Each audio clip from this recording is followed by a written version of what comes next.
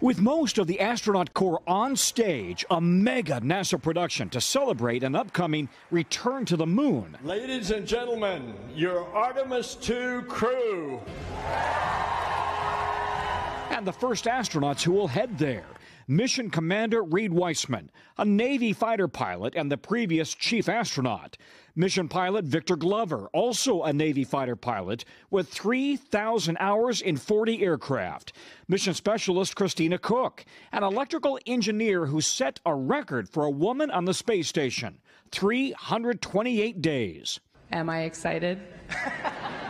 Absolutely. And Colonel Jeremy Hansen, a Canadian fighter pilot and a national hero. We are going back to the moon! Hansen will become the first non-American to fly beyond Earth orbit and made a point of thanking America. All of Canada is grateful for that global mindset and that leadership, so thank you. We sat down with all four at the Johnson Space Center. We've met Victor Glover before. The video just doesn't do it justice.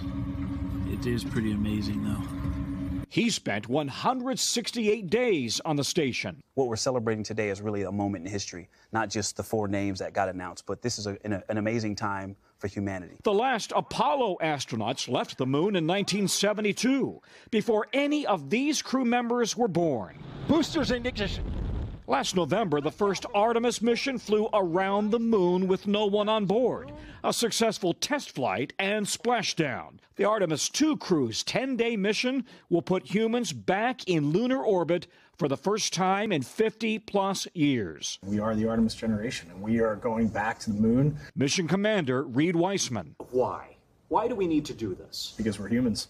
It's in our DNA. It's in our DNA. If it all goes well, astronauts could land on the moon again sometime after 2025. I'm most looking forward to paving the way for the future. Back to the moon, onto Mars. Together we will usher in a new era of exploration. Together we are going to the moon, to Mars, and beyond.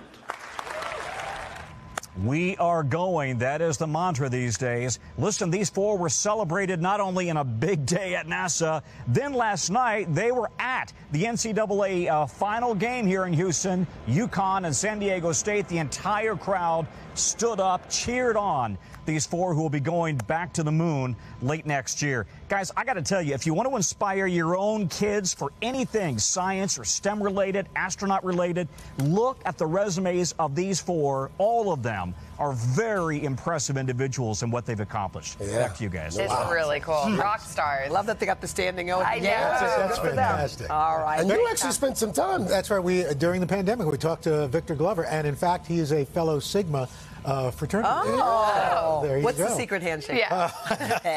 If I tell you, it's not a secret. Hey, thanks for watching. Don't miss the Today Show every weekday at 11 a.m. Eastern, 8 Pacific on our streaming channel, Today All Day. To watch, head to today.com/allday or click the link right here.